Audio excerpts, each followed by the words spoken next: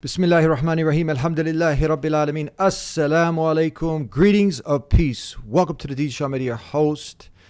And my next guest was traveling. And she wasn't traveling to France. She wasn't traveling to Italy, Bosnia, America. She was traveling to Afghanistan. And she actually didn't have a visa. She snuck in the country. And then she got captured. What happened to her next? Well, she's here on the Deen Show to share her story. The Deen Show. This is the Deen Show. This is the Deen Show. This is the Deen Show. This is the Deen Show. Our next guest, Yvonne Ridley. Assalamu alaikum. Walaikum salam. Gosh, when I listened to that, I thought, she must be barking mad. Yeah, I hit it. So you didn't have a visa, actually, to get in the country.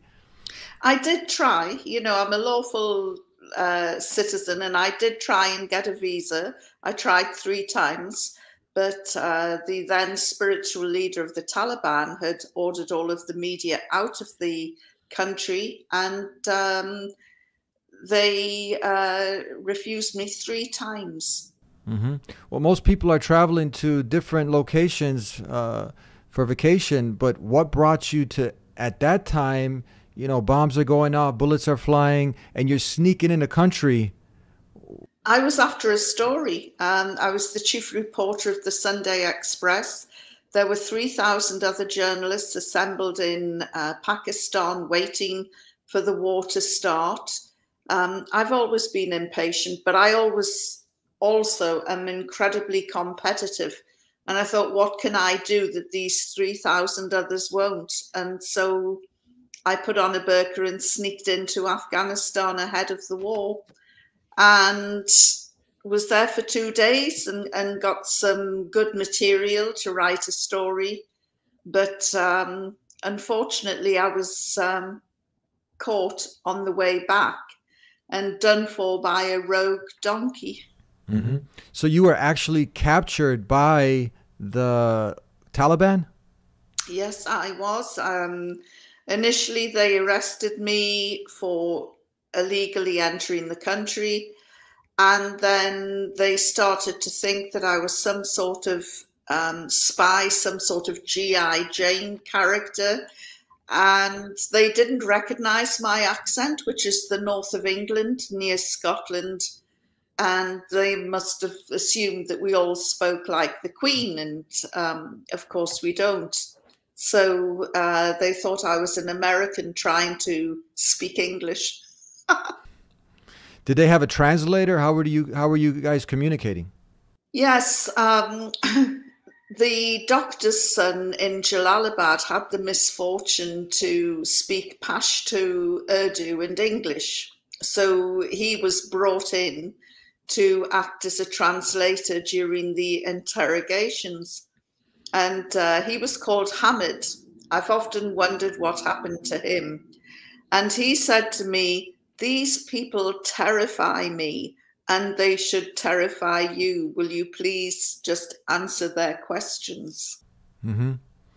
And what kind of questions were they asking you? And where were the so you're a British journalist coming to get the story. So the British are there at that time. The United States is there. They're all there fighting. Is that right? No, the fighting hadn't started at that point. There was the build up to the war.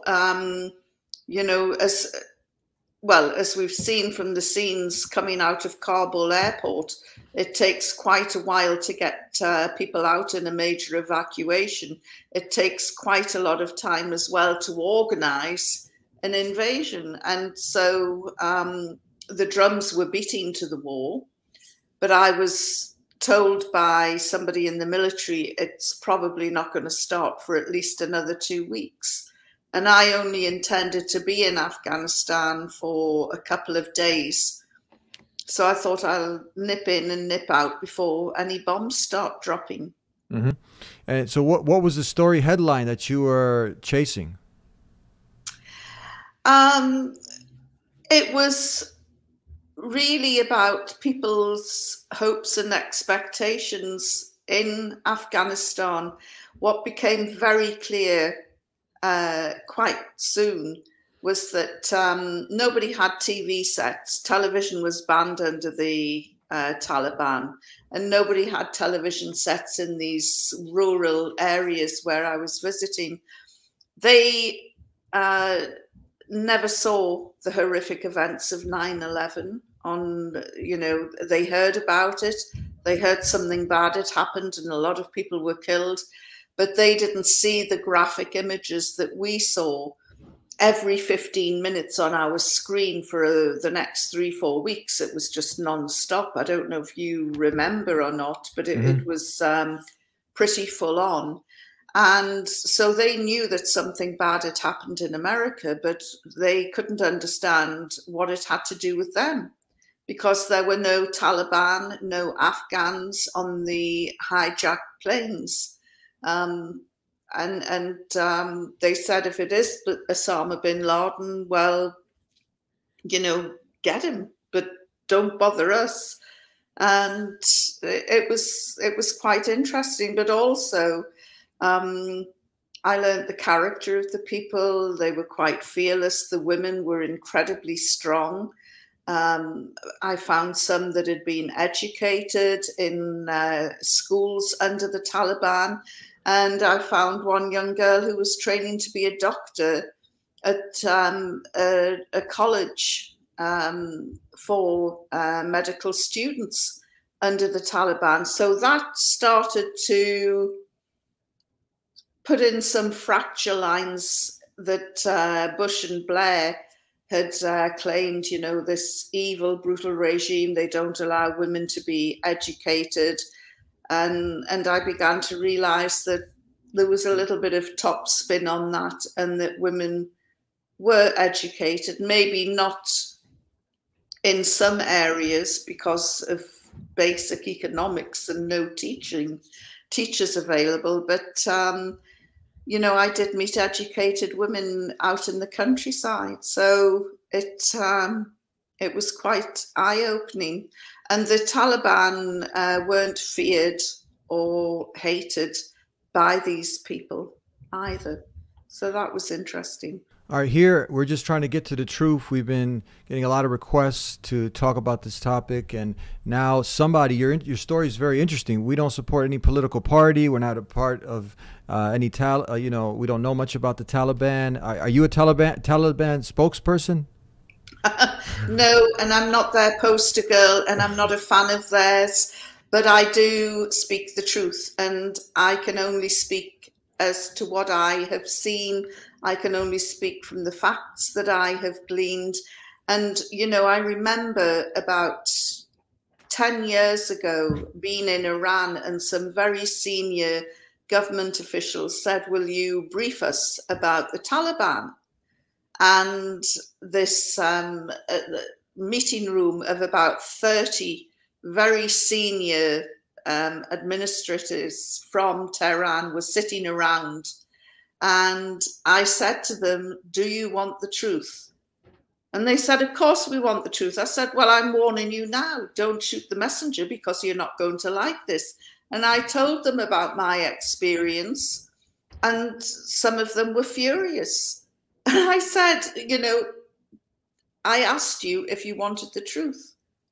And in some ways, I think, you know, if the Taliban had slapped me round, chopped off a hand, I'd be fated now from everywhere in the world.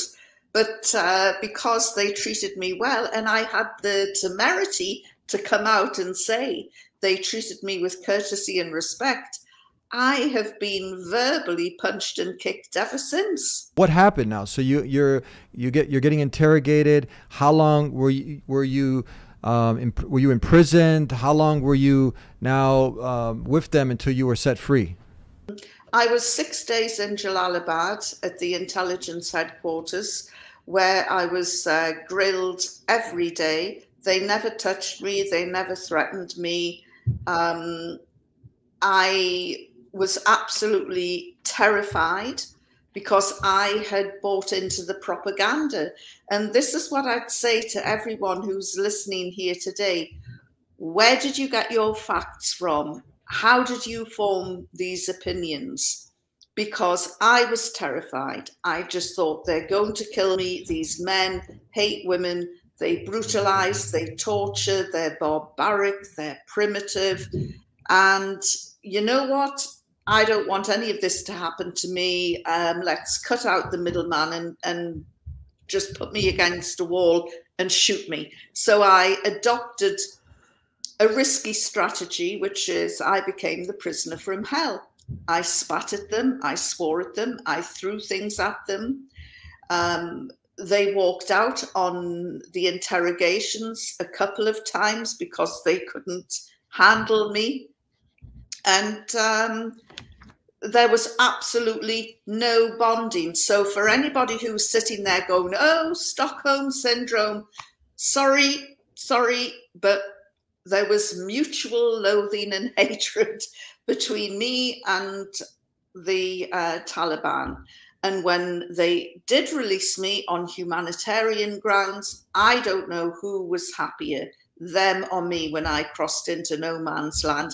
And even as I crossed into no man's land, as I got out of the people carrier, I got out backwards because I thought, I'm going to keep my eye on this lot, because as soon as I turn my back, they're going to shoot me. That's, you know, so I didn't trust them, give them 1 quarter, right up until the point that they released me. And it was only as I started to walk across no man's land that I thought, oh, you know, they weren't that bad after all. But I look at the fear on people's faces in the airport in Kabul. I recognize that fear. That is how I felt for 11 days, thinking, is this my last day? Are they going to kill me today? Are they going to torture me today? Is today the day they're going to brutalize me? So I recognize that fear. Whether it's rooted in propaganda or a real lived experience, I don't know. But that fear is palpable and it's very real. And the same, you know, it was for me. The fear was very real. But the fear was all up here. It was all manufactured up here through the propaganda that I had been fed over the years. Yeah, many of us fall victim to that. You know, we're spoon-fed what the media, the mainstream media gives us. And then we form, like you were saying, that's where we form our opinions from. So now you're seeing on first-hand basis, you're seeing things because you're experiencing these things. So you're there. What else do you remember that stood out? I heard something about that you were seeing that they would not even look at you. They were looking here, there, and everywhere, and you took that first as a sign of disrespect, but or something like that, because you thought they were going to kill you, so they couldn't look at you. But later, you found out that that was actually a sign of respect. I had a feeling of deja vu. I was reading a report from a TV journalist who was interviewing Sohail Shaheen, one of the Taliban spokesmen, and she wrote that it was a really creepy experience. She said, you know, she was looking at him and he was looking here, there, everywhere but at her. And that is exactly what they did with me. Well, in my Western arrogance and ignorance, I thought, they can't look me straight in the eye because they feel so guilty. They know that they're going to execute me and they can't look me in the face. When I told my first Muslim audience, some Pashtuns in the crowd came over and said, no, this is a sign of respect. We don't stare at women. We avert our gaze. We don't, you know, it's rude in our culture to look at somebody. And so I look back, you know, this meeting with the Taliban was a total clash of cultures. I knew about as much of their culture as they knew of mine, and it was a complete clash. Neither side understood each other. There were some, looking back, some amusing moments, and I remember the third or the fourth day they came in very, well, they were always very dour, but they came in and through the translator, they said, "You have lied to us." And I said, "Everything I have told you is the truth." No, you didn't tell us you had a daughter. And I said, "But you never asked me if I had a daughter. But you said you were single." I said, "I am single." "Well, how can you have a daughter?" And I said, "Well, do you have the concept of divorce in your crazy world?" And one, nodded his head brusquely. And I said, "Well, my daughter's father lives there. I live here. We're finished. But, we still keep in touch because of our daughter's sake." And the really angry looking one leant forward and through the translator said, "Well, why haven't you got married again?" And I said, "I have my own car, I have my own house, I have my own money, I have my own job. Why would I need a man?" And it was as though I'd hit them with a cattle prod. They just sort of reeled at this, and they got up and walked out in disgust. They couldn't, they just wanted to get out of the room. They just couldn't, understand me as much as I couldn't understand them. And whatever they thought of Western women, they probably thought, "My God, they're even worse than we could have imagined." So as I say, it was a total clash. I suspect some of them are still being counseled from the experience. Wow. At what point were you given a copy of the Quran, and how did that work? Was that like part of a negotiation? Look, we'll let you go if you look into Islam, if you read the Quran, or did they just let you go and say, "Hey, look into this book, look into Islam"? How did that develop in this part of the story? The 6th day in Jalalabad, they invited me to embrace Islam. And I said I couldn't make such a life-changing decision. But did they, sorry to interject, but did they explain it to you, or they just invited to you? Did they give you kind of like a crash course? Oh, well, this cleric who came in asked me what my religion was. And I just thought, oh, this is the part where I'm going to be put up against a wall and shot. And I said, "I'm a Christian." And he said, "Yes, but what sort of Christian? Are you a Roman Catholic? Are you a Protestant?" And I said, "I'm a Protestant from the Church of England." And he said, "And what do you think of Islam?" Well, in truth, I knew nothing about Islam. I knew a little bit, or thought I did, and that little bit that I knew was completely wrong anyway. And he said, "What do you think of Islam?" "Oh," I said, "it's wonderful. It's absolutely fantastic." And I went off in praise of this faith that I knew nothing about. And he then said, "Yes, Islam is a beautiful religion," and sat back. And I again interjected, "I couldn't agree more." And I went off in praise again of Islam. And looking back, I must have really shown my ignorance, because I said, "Do you know," I said, "the people around here love their faith so much, they pray 5 times a day." I said, "Imagine that, 5 times a day." So you're observing, you're observing people praying around you, and oh yeah, well, as anyone will tell you who's been in prison, there's nothing to do, and so what you do is you count 20 strides forward, you count 10 strides to the side, then you look at how fast the fan rotates, then you just count anything. Wow. You count 2 flies going up a wall. That's an event, and so I heard this call to prayer, and it was called 5 times a day, and I'm thinking, my goodness, they're really fanatics around here, 5 times a day. And so this is what I was trying to convey to the cleric, that the people around here are so into their religion, they pray 5 times a day, not realizing that it's obligatory. So you know, when I got back to London, I thought about it. And because I had observed things and counted things and watched people, I realized that Islam was more than something that you pick up and put down after Friday prayers. It was the way you ate, the way you slept, the way you conduct yourself, the way you behave, how you wear your clothes, everything in their life seemed to be guided or influenced by Islam.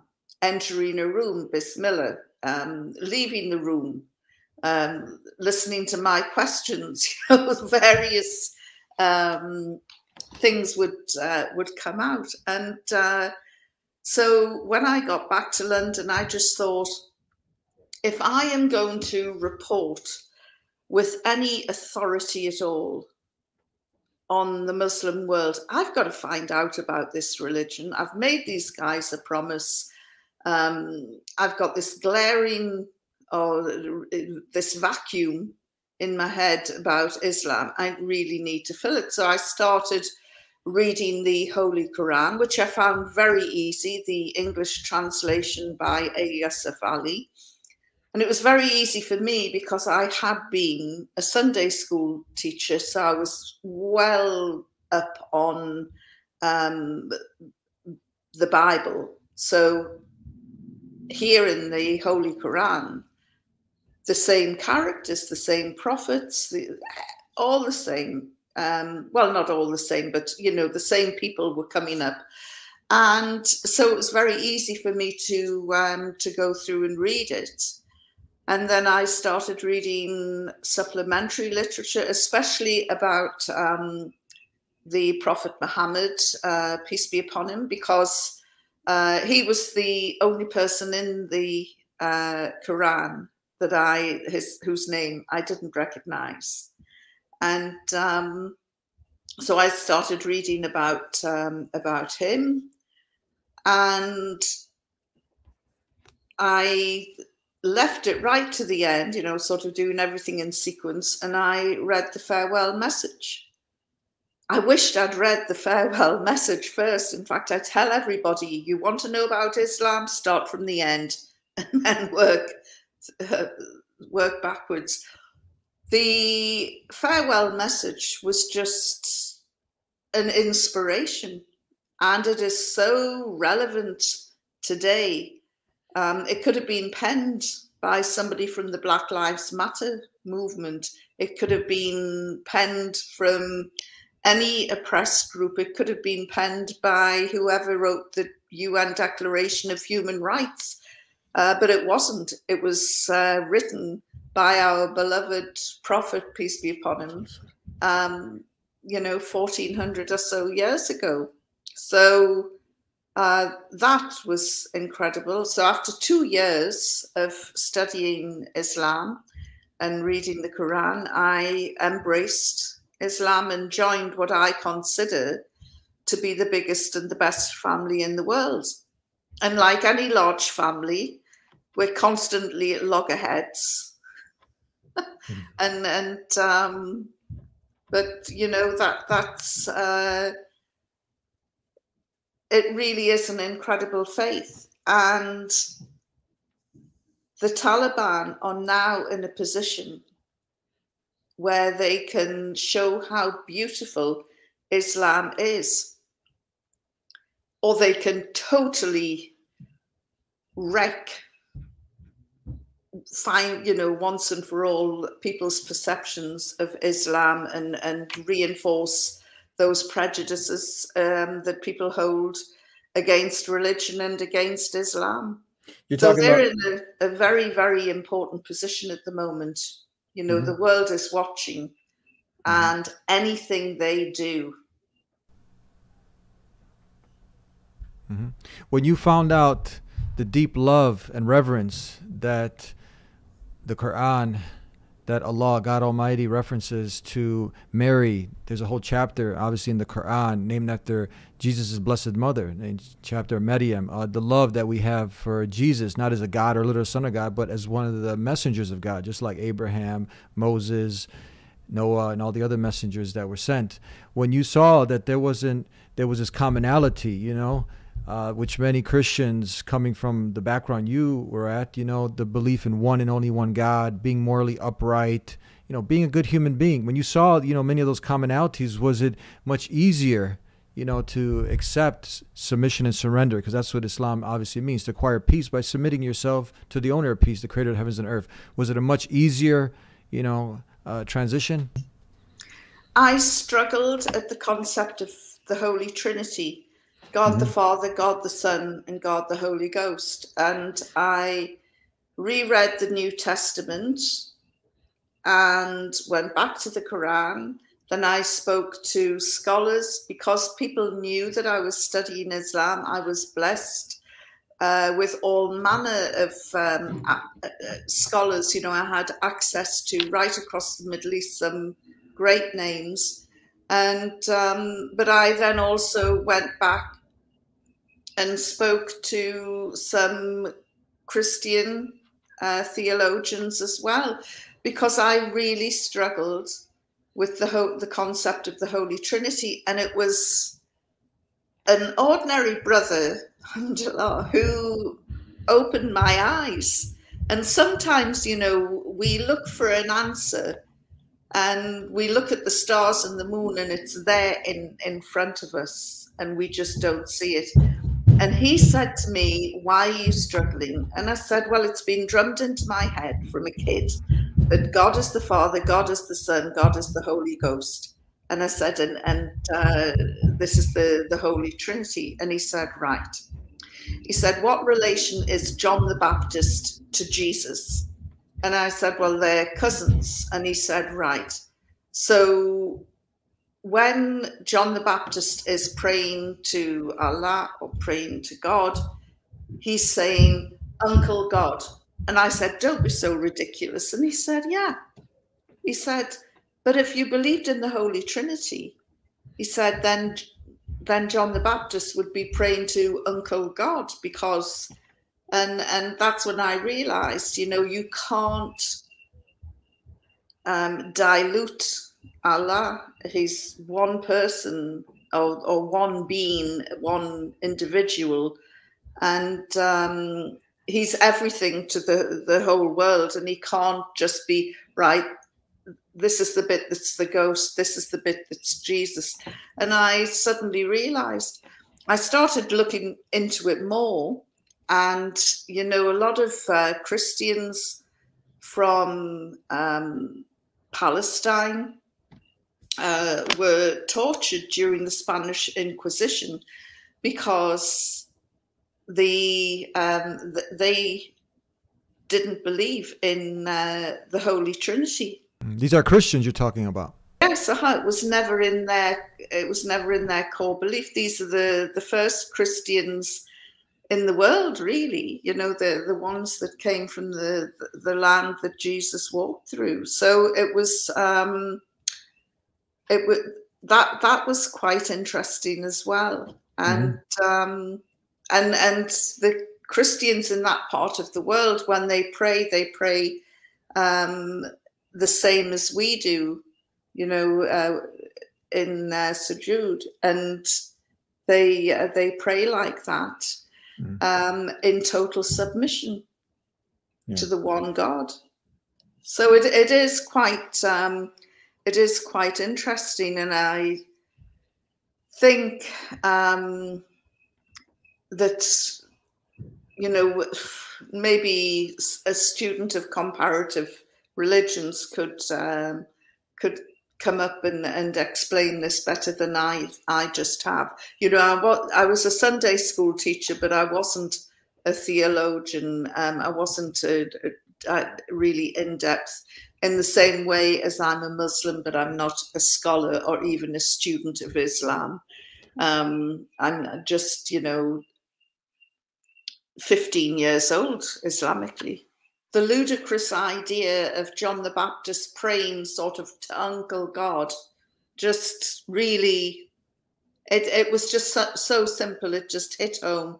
And as I say, most of us are not blessed with the minds of great thinkers and great theologians and scholars. But there's still a lot of wisdom out there. And as I say, it can be staring us right in the face. What advice do you have for other people who are out there who become victims of much of the hate propaganda, and now they're listening to you?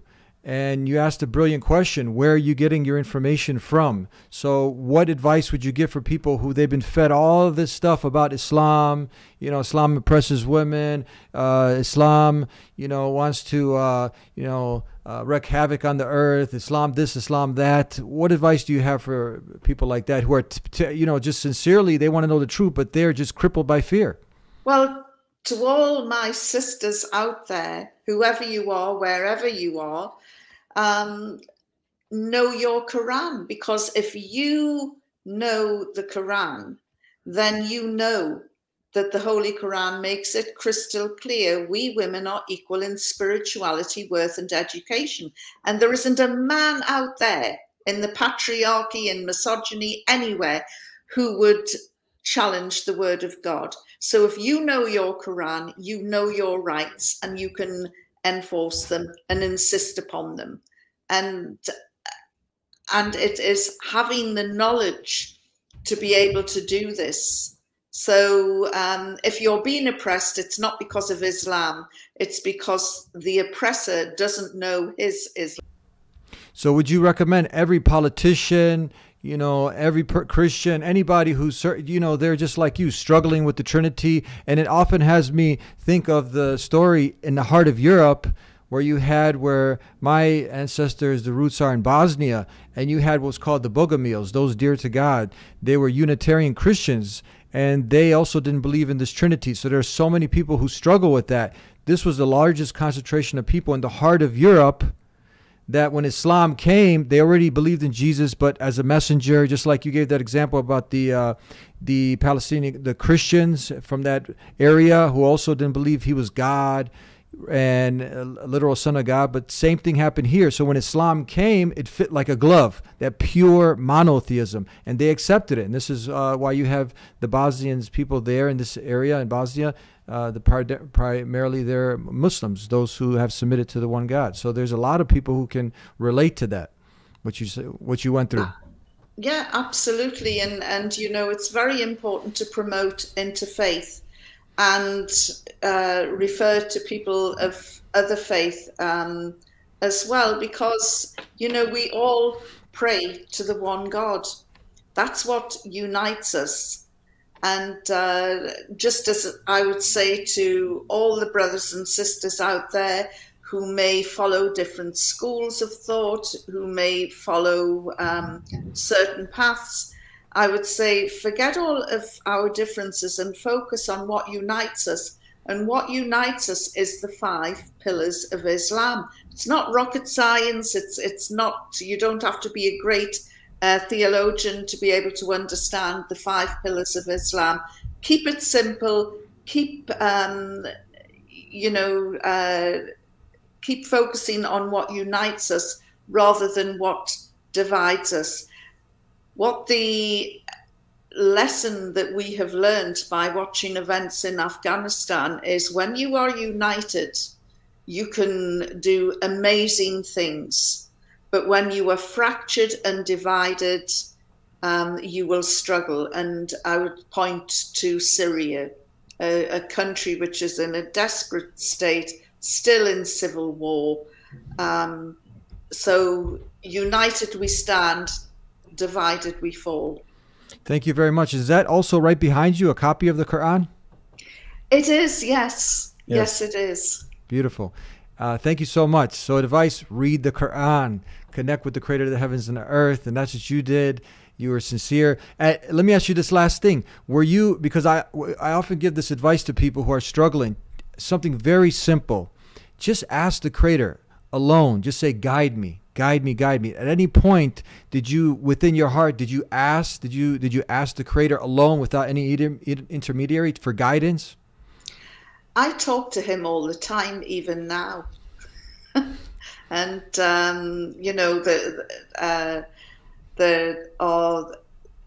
I've got a picture, not in this room, but with the 99 names of Allah.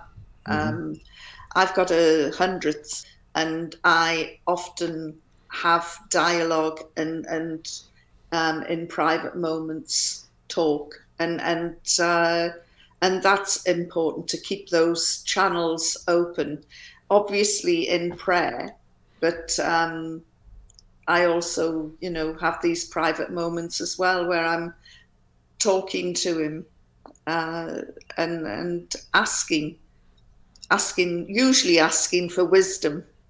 Please give me some wisdom. All of us. Thank you so much for sharing your story with us here on the Deen Show. Thank you. Thank you, Eddie. Peace be with you. Assalamu alaikum. Wa alaikum salam. And there you have it. We're trying to figure out, because there's a lot of things happening out in the world, and now they try to bring Islam into it. Islam does this, Islam does that, all the negative things.